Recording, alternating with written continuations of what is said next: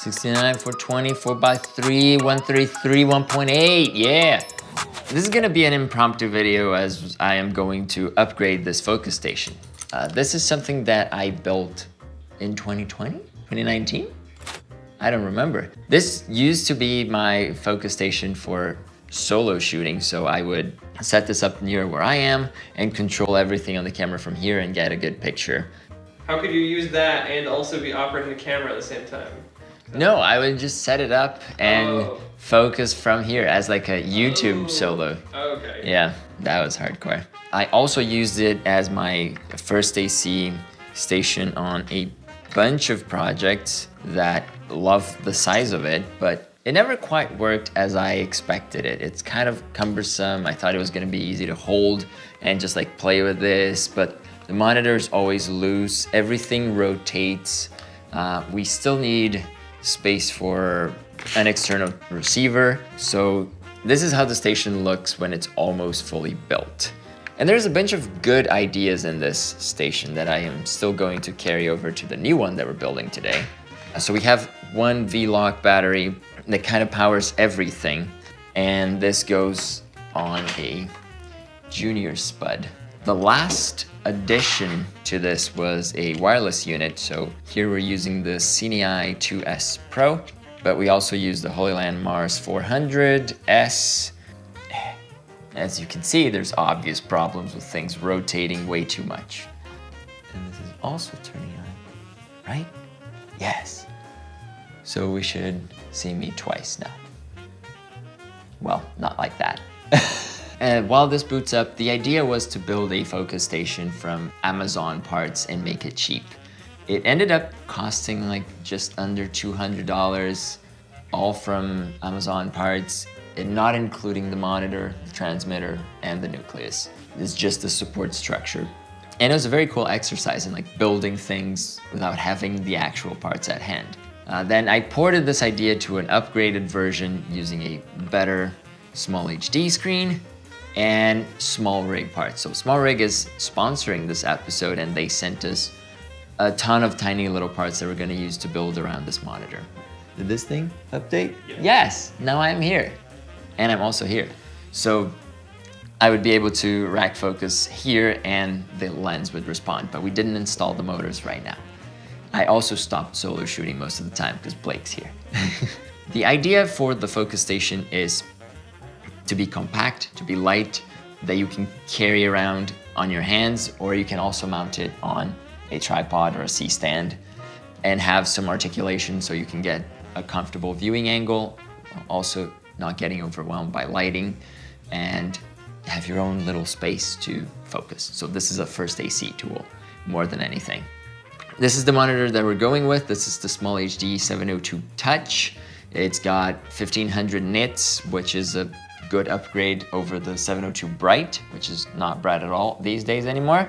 Another upgrade that I added was the V-Lock plate on the back, and this already hints at how I'm gonna make this thing more compact than that thing. Great screen, very expensive, still the best cost benefit of SmallHD monitors that I could find. I also didn't write this video, so any weird moments, cuts, jump, we'll just see how it goes. Goodbye. So the monitor kind of slides in. Challenge number 1 encountered. Because of the V-Lock plate, there's an extra verticality to the monitor that I did not account for. So we're gonna try to find an angle. Worst case, I am going to... What's this sound? So this does fit. It's very snug, which is a good thing. And there's 2 locking points. So let's add these screws here on the sides. And this cage is cool because it gives us NATO rails and lots of locking mounting points for all the other pieces that we're going to throw onto it. The cage is kind of the core of this build. Everything will go around it as opposed to the neck of the original build. One thing I want to do is stop saying so at the end of sentences because it's like, so what? Okay. Cage is mounted. Now we're gonna kind of play to whatever comes up and see how it works. 1870, what is this one? And this will be the closest of an unboxing video. Did I say that already? I hate unboxing things. I mean, I enjoy unboxing, I don't see the point of filming it. Yay, so this is an arm. The rosette is going to connect here, and this is gonna give you an adjustable handle on where the focus controller is gonna go. But now we gotta find, I bet it's this piece, tiny one. Goodbye. So this is what we expected. It's a 1/4 inch to rosette mount adapter that we're going to add to the side of here. So the side of the cage is gonna get a rosette mounting plate, or mounting place, where we're gonna add that handle. And it's got 2 connection points. That was the biggest lesson I learned from that focus station. It's like 1 point of contact will not make anything hold, ever. So let's go with this side up, and I'm gonna leave it like this for now. The cool thing about this rosette is it extends, so you have a few levels of control. Blake's main criticism of this project was there's too many articulations. So I had to redesign the whole thing to reduce the articulations. And it was good. It was an improvement. 2071B. If you decide to build this thing, I will put links for all the parts in the description. This is kind of commonplace on YouTube, right? If you want this, all the links will be in the description. Like everybody says it, but we all collectively know it, and it's also not always true. What is this? It's an arm. Okay. Okay, so this piece is gonna go on the top of here, and it adds several mounting plates, and this is where we're gonna add our receiver. It's got a quick release plate, so we can easily pop in the receiver out when we're putting this thing in the box, because the goal is to keep it in a size that you can still put it in a case and not have to rebuild it every time. That was another big lesson from this build. So this is gonna go here, and we have 3, or we're gonna go with 2 contact points for this little plate. So I'm gonna try to mount it in a way where it does not have room to slide anywhere. These screws have several different sizes. It's nice, it's very nice. So this is mounted securely here, and now the next step is to mount this here. Oh, this is gonna be our downfall, because this is a 1 contact point kind of situation. This screw is a little short, so we might have to improvise with a different screw. We're gonna leave it aside until we find that piece. Oh, this is a very fancy adjustable handle. Oh, it comes with NATO rails. Cool. Okay, so the thing about this handle, I think you press it. Oh, you have a control here to allow it to rotate. And it goes on this other side. So this is gonna go here. Okay, so 2 contact points. We're gonna add rails to the side of this monitor. And now this can just slide in. Yeah, and this holds. Oh, this is really neat. Did not anticipate that. So we can adjust this aspect of it. Okay, so this is gonna give us 2 things. I might move this up so the focus handle can rest more here. But it's not bad, and I can adjust the angle of all of this. Cool. So far, great success. I gotta say I am pleased with how this plan is turning out. Usually it doesn't go this smooth, so we're getting close to the end. I'm getting more nervous about it. And this is like the coolest thing. One of the coolest things I think you can get at SmallRig, which is a collection of screws and keys on a board. So we're gonna use some of these, hopefully, to attach this thing to this plate, since the original ones were too short. So this screw is gonna go here and here. Gives us this. Okay, it's going somewhere. Feels solid. Only thing that's not from SmallRig, actually 2 things. Yeah. Is how we're connecting this to the tripod. So this is just a ball head. The one thing that it has that we're gonna rely on is this plate has room for more than one screw. And that's our main selling point here. So we're gonna take another screw from this guy and add it to this collection. And we're gonna attach this plate to the back of our focus station. Gonna mount on this little thingy here. Yes, it works. One thing that I'm starting to realize is I might need a longer HDMI cable to make this connection. And then this ball head goes into here, right? Is it gonna clash with the battery? Please say no.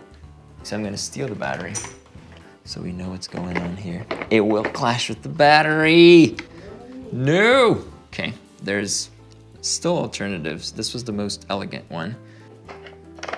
Let's put the battery here so we know what's up. Can I put it vertically? Okay, so there's a chance that this fits here and the battery will still go, but I need screws with a smaller back. Okay, so we're gonna go here, 2 points of contact, 2 sort of close 1/4 inch screws. Okay, the tripod is trying to be our downfall, but we're not gonna let that happen. Maybe I'll try with this, and maybe this will be the one contact point in this entire build. We'll find out. And then the last piece,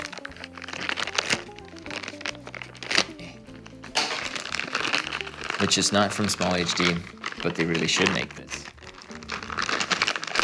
is a 3/8 to spud adapter. So it can go on the back of this tripod. I'm gonna pop out and this goes in. So this is that. I'm gonna remove this guy from its current place. Goodbye to you. Hello to you. The only thing I have to power now is this. So we can run a D-tap from here. We have two D-taps here, so that's good. Did it lock? Yes. Okay, so the tripod gives me clearance there. There is some rotation from that one screw, which means I have to figure out something. But this is already better than the other one. Now I can adjust with the ball head this. Okay, I'm gonna put the Nucleus here and decide if we need to move this handle up here instead, or if it's fine where it is right now. So the Nucleus controller will go here, and this kind of creates the whole thing. We can add the shade. We got close here to not clearing it. We got close in all of them. This one is not gonna go. I'm gonna have to move it up one. So this flap can't go in because there's not enough space for it. So I'm gonna have to move this thing. This only makes me think of like how much fun it is to rig stuff. It's never as you really expect it to go. This one contact screw is gonna drive me crazy. I'm gonna have to fix it. And up here, it's not gonna reach either. So it has, this is the highest it can go. I think I'm gonna add this, finish this flap, and then I'm just gonna do some bug fixes, but we can cut while I fix whatever it is that I'm trying to figure. It does not reach. So close. What is this, a foot? I'm gonna have to get 1.5 feet HDMI cable for this. Well, this, I guess this sets it. I'm just gonna fine tune it now. Well, I took another half an hour to see if I could optimize anything beyond my original plan, and I couldn't. Some thoughts would be to add a longer NATO railing on this side, but this handle cannot move any higher. I don't know how I'm gonna tackle it. I'm just gonna let it be for a bit. We ended up using a couple of screws from here to adjust the ball head to give it a 2 points of contact instead of 1, and that improved things greatly.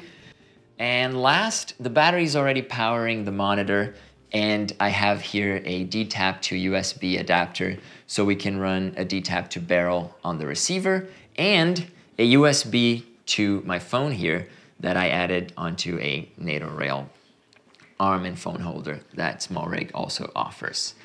So this is the build. I'm probably gonna have to take away some pieces to fit this in a case. I don't want it to be an overly dramatic large case, but I'm much happier about this one. It's much more solid than the previous one, and you can see it works.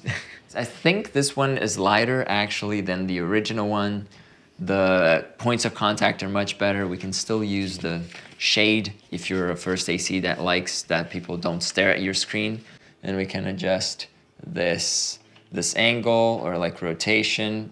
There's a little bit of play here, and that's the thing that I want to solve. This is still from the tripod plate, and you can adjust your phone positioning to a certain extent and keep it charging. So you never run out of power to go to movie set memes while you're working. Okay, I think this is it. I don't have any more ideas about it. If you come to any brilliant conclusions on how to upgrade this, I'd love to know.